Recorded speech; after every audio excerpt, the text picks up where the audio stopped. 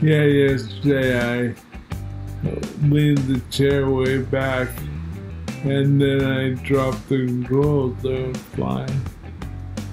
And I thought I'm stuck. I was going to watch. They press the button and the hospital comes on. But I didn't want to go there. I eventually reached the controls.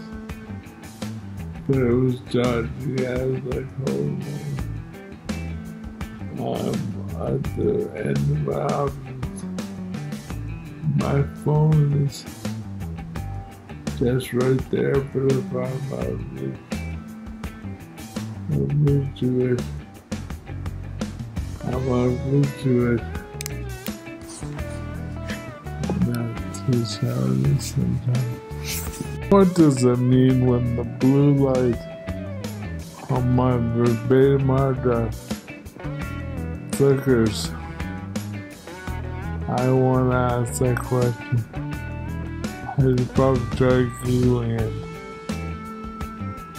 I don't know. I don't think that many people have a verbatim hard drive. That could be an issue. The fact that nobody knows.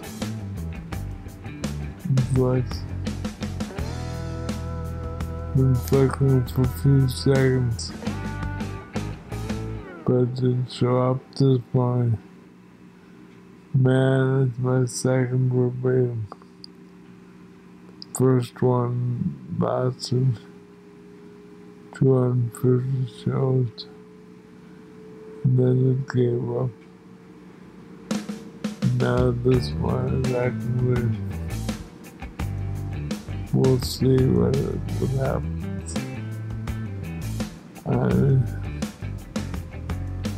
I'm pretty good about disclosing it with people, all that stuff, but who knows? I keep thinking my sound's bad, but I think the dryer's on and it makes it really hard to record. That's why I'm in the hospitality mode, like when my adults in. That's because my laptop's on my lap, and that's because I should probably use a microphone. I mean, I used to have a recording studio, so I probably got like 20 mics. But I have to find one and set it up and all that stuff is hard when I can't walk.